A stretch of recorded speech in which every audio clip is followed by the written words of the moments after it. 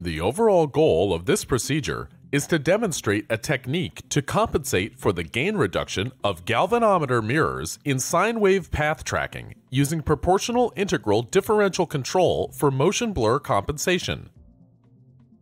This method can be applied in the field of optical engineering to such problems as target tracking, scanning control, and motion blur compensation.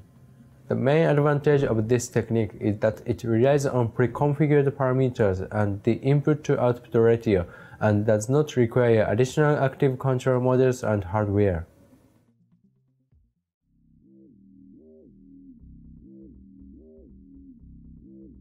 Perform the experiment at an optical bench and prepare a galvanometer mirror to mount on the bench.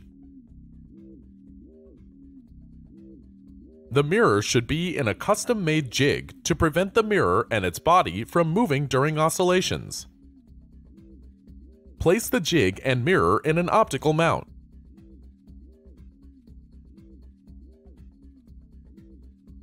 Then, fix the mount to the optical bench to continue.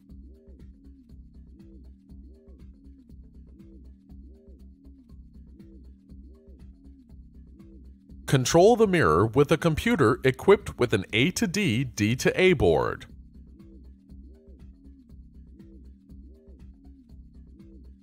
Extend properly connected cables from the board to the mirror.